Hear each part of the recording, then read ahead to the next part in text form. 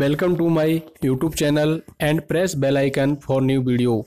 दोस्तों मेरे चैनल को सब्सक्राइब करें और वीडियो को पाने के लिए बेल आइकन को प्रेस करें। वीडियो पसंद आए तो लाइक करें और अपने दोस्तों के साथ शेयर ज़रूर करें। आज का टॉपिक है मिग वेल्डिंग पार्ट 5, हिंदी में है ये questions BHEL, railway, Haryana staff selection commission, UP SSC, cell, MPPGS में पूछे गए क्वेश्चन हैं। काफ़ी इंपॉर्टेंट क्वेश्चन हैं। चलिए शुरू करते हैं। क्वेश्चन नंबर 1, वेल्डिंग किस वेल्डिंग में वायर इलेक्ट्रोड का प्रयोग किया जाता है?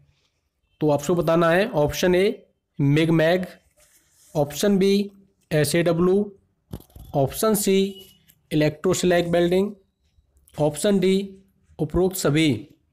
यानी राइट आंसर है इसका मिग मैग उपरोक्त सभी। यानी उपरोक्त सभी जो वेल्डिंग है इसमें वायर इलेक्ट्रोड का प्रयोग किया जाता है। नेक्स्ट क्वेश्चन, वायर इलेक्ट्रोड पर कॉपर की परत क्यों चढ़ी होती है?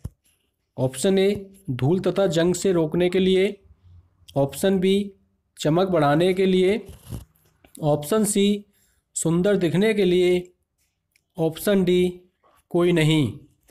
राइट आंसर है इसका ऑप्शन ए धूल तथा जंग से रोकने के लिए, इसलिए कॉपर की परत चढ़ाई जाती है। Question number 3, bear wire electrode होते हैं। तो आपको बताना है बेयर वायर इलेक्ट्रोड कैसे होते हैं।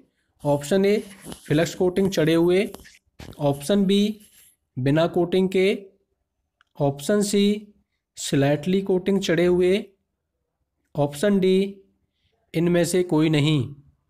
राइट आंसर है ऑप्शन सी स्लाइटली कोटिंग चढ़े हुए। जो कॉपर की पतली सी परत चढ़ी रहती है उसको स्लाइटिंग कोटिंग चढ़े हुए कहते हैं। गैस फ्लोमीटर में लिखे नंबर क्या दर्शाते हैं? ऑप्शन ए गैस प्रवाह की दर, ऑप्शन बी गैस का प्रेशर, ऑप्शन सी गैस का दबाव, ऑप्शन डी इनमें से कोई नहीं। राइट आंसर है ऑप्शन ए गैस प्रवाह की दर। यानी किस दर से गैस निकल रही है वो नंबर दर्शाते हैं।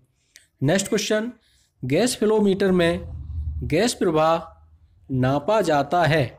ऑप्शन ए लीटर प्रति मिनट में, ऑप्शन बी लीटर प्रति घंटा में, ऑप्शन सी लीटर प्रति सेकंड में, ऑप्शन डी इनमें से कोई नहीं। राइट आंसर है ऑप्शन ए यानी लीटर प्रति मिनट में। गैस फ्लोमीटर में जो फ्लोमीटर नापता है लीटर प्रति मिनट में। नेक्स्ट क्वेश्चन, गैस फ्लोमीटर में गैस का प्रवाह किसके द्वारा कंट्रोल होता है? Option A adjustable valve, option B knob, option C adjustable pin, option D कोई नहीं। राइट आंसर है ऑप्शन ए एडजस्टेबल वाल्व के द्वारा गैस फ्लोमीटर में गैस कंट्रोल होती है। नेक्स्ट क्वेश्चन, गैस फ्लोमीटर किसका बना होता है? ऑप्शन ए कांच का बना होता है, ऑप्शन बी लोहे का बना होता है, ऑप्शन सी मिट्टी का बना होता है, ऑप्शन डी फाइबर का बना होता है। राइट आंसर है ऑप्शन ए कांच का बना होता है। यानी गैस फ्लोमीटर की जो बॉडी होती है कांच की बनी होती है। नेक्स्ट क्वेश्चन, GMAW के अन्य नाम क्या हैं? GMAW के अन्य नाम क्या हैं? Option A MiG, option B CO2, option C mag और ऑप्शन डी सभी। तो ये मिग, मैग और CO2 सभी हैं। ऑप्शन डी राइट है, GMAW के नाम सभी हैं। नेक्स्ट क्वेश्चन, CO2 वेल्डिंग का अधिकतर किस धातु के लिए प्रयोग किया जाता है? ऑप्शन ए कार्बन और अलॉय स्टील के लिए, ऑप्शन बी पीतल के लिए, ऑप्शन सी तांबे के लिए, ऑप्शन डी जिंक के लिए। राइट आंसर है ऑप्शन ए कार्बन और अलॉय स्टील के लिए। Next question, question number 10, CO2 welding MiG की अपेक्षा खाली जगह पेनिट्रेशन देती है।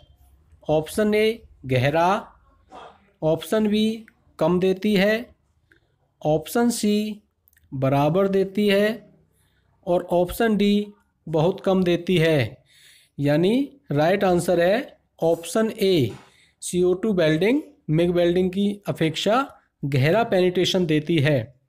नेक्स्ट क्वेश्चन, CO2 वेल्डिंग में मिग वेल्डिंग की अपेक्षा खाली जगह स्पैटर आते हैं। ऑप्शन ए अधिक आते हैं, ऑप्शन बी कम आते हैं, ऑप्शन सी बराबर आते हैं, ऑप्शन डी कोई नहीं।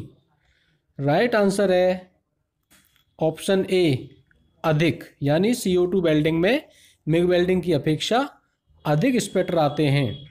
नेक्स्ट क्वेश्चन, अधिकतर धातुओं की वेल्डिंग के लिए कौन सी वेल्डिंग प्रयोग करते हैं।